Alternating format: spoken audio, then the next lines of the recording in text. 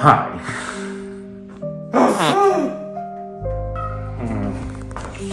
You know, I don't want there to be any hard feelings between us, Mac. I didn't hire Jeff Collins. You did. And Wreck did everything he could to let everyone know he was a simple jack. Wreck wanted UNC to hire Jeff Collins. That way, Georgia Tech would never lose to them.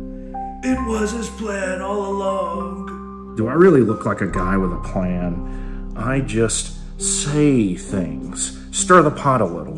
Bubba Cunningham had plans. Jeff Collins had plans. The ACC had plans. They're schemers trying to cover up how shitty UNC really is. I'm not a schemer. I'm a YouTuber. I try to show the baby blue idiots how pathetic their efforts to be a serious program really are. It's Jeffrey that put you where you are.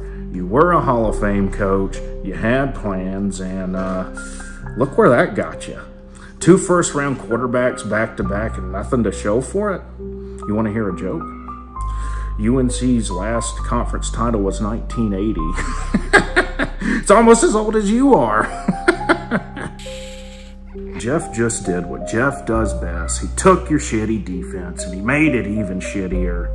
Look what I did to this community with a few UNC YouTube videos. You know what I noticed? UNC hires Jeff Collins and nobody bats an eye because it's a part of your stupid geriatric plan. But when I say one shitty Georgia Tech head coach isn't going to be a good DC, well, everybody loses their minds.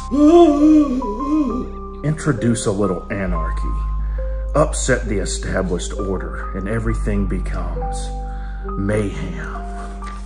Jeffrey's a minister of mayhem.